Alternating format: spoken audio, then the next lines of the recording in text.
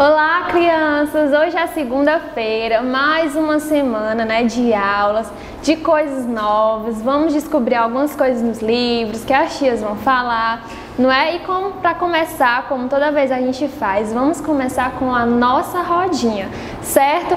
Vamos lá, canta aí a musiquinha comigo, vamos se animando pra gente começar a semana assim, tá bom? Deus é tão bom, Deus é tão bom, Deus é tão bom pra mim. Deus é tão bom, Deus é tão bom, Deus é tão bom pra mim. Agora vamos cantar em inglês.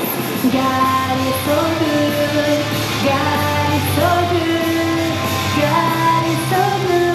So good to me. God is so good.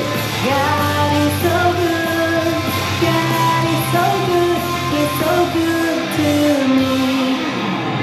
Agora um pouco mais difícil. Vamos cantar em japonês. E aí, lembraram dessa música que ela tem várias línguas, não é? Ela é muito interessante, certo? Você aprende aí um pouquinho de outras línguas e conhece, né? Fica aí que a gente tem o quê? Nossa aulinha com as tias, né? Estamos começando mais uma semana. Fiquem aí, tá bom? Até amanhã. Olá! Começamos mais uma semana, hoje é segunda-feira. Vocês já descansaram o suficiente e agora vamos retomar as nossas atividades, tá bom? A gente deseja uma ótima semana, que vocês fiquem aqui com a gente, tá bom? Acompanhando todas as atividades, todos os bem vídeos. direitinho, tá bom? A gente conta com vocês. Vamos lá? Vamos lá. Hoje nós temos duas atividades, né, tia Rafael? Duas atividades. Uma do livro e uma de folha. Então, muita atenção, preste atenção em toda a explicação, tanto as crianças quanto os pais, para que dê tudo certo em casa. E a data de hoje Verdade. é 31. 31. Olha só. Gente, nós estamos acabando o mês de agosto. Estamos Nossa, concluindo o mês de agosto. como passou rápido, né, Tia Li? Meu Deus, olha só. Hoje é segunda-feira, dia 31. 3 e 1 do 8 de 2020. Hoje é o último dia de agosto. Amanhã já começa outro mês. Mas amanhã a gente vê que mês é esse, tá bom? Tá bom. Então coloca aí na data 31 de agosto de 2020. Vamos lá. Vamos começar com o livro. Você vai pegar o livro Uno, abrir na página 14. Na página 14 tem frio, muito frio. Então nós temos as estações do ano, temos inverno, verão, outono, primavera, tá? E aí a gente vai discutir um pouco sobre isso. Vamos lá.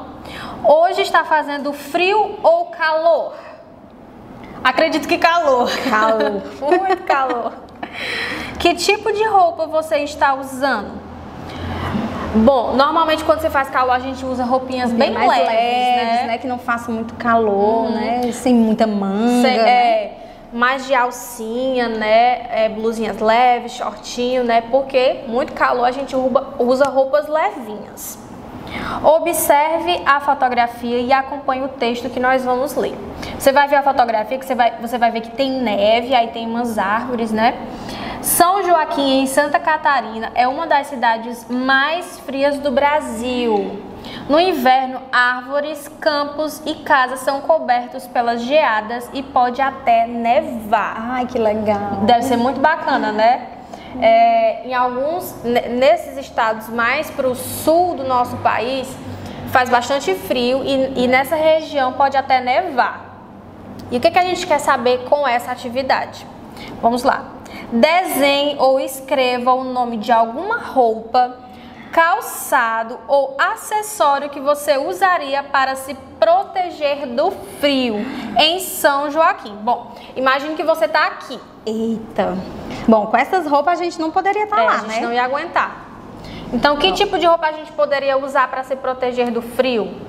Bom, acredito que blusa de manga longa. Casaco, aqueles bem grosso, né? Calça. Dependendo do lugar, se realmente estiver fazendo muito frio, tem que usar luva, bota, cachecol, aquelas touquinhas.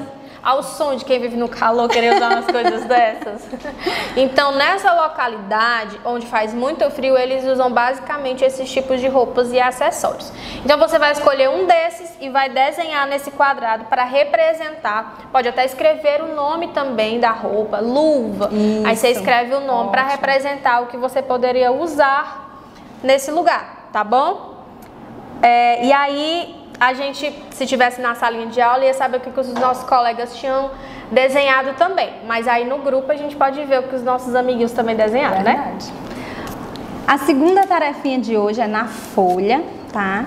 Que é sobre a família complexa do NH, né? Que a gente já viu na semana passada, né? E que agora vai ficar sempre aparecendo nas nossas atividades, tá bom? Aqui em cima nós temos a galinha pintadinha, porque galinha termina com o som do nha, que já é uma sílaba dessas que a gente está estudando, ó. Nha, nhé, nhi, nhó, nhu, nhão, ok?